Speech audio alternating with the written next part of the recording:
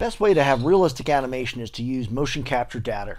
And in this series, we're going to show you how to use MotionBuilder to edit and bring that motion capture data into Cinema4D for rendering.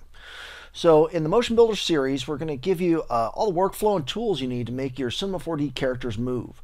In the 10 chapters of this series, we work with aliens, knights, SWAT police, and robots and teach them how to swing a sword or move their tail or do parkour or do some boxing on some dynamic box objects and do all sorts of martial arts combinations.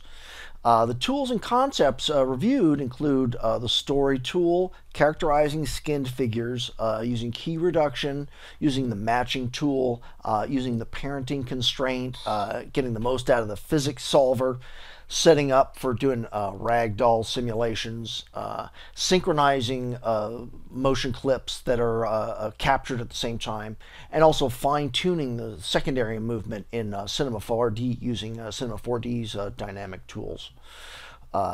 In the first lesson, we're just going to show you just the basic workflow of just how to bring in a skeleton, set it to drive a model, and just bake it and bring it back to Cinema4D.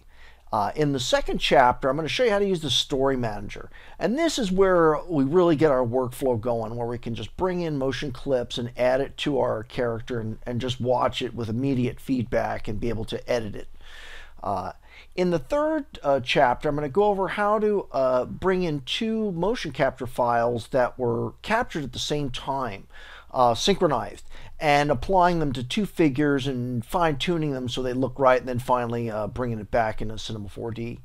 And in 4, we're going to use a series of separate little motion capture files to create like a parkour scene. So we're going to have two figures with multiple motion capture files driving them. And then finally, in chapter 5, I want to spend an entire chapter going over naming conventions and naming joints, because that is what really makes using MotionBuilder just work so much easier. And in 6, I'm going to start introducing dynamics in MotionBuilder. And it's first just going to be setting up a figure, setting up some punching movement, and then finally adding the physics solver and creating rigid body properties. And then in 7, we're going to build on the previous chapter by setting up a ragdoll dynamics rig for our character and knocking him down. And then finally in chapter 8, we'll learn how to take this dynamics data and have it baked down to just a motion clip that we in turn can bake down to export into Cinema4D.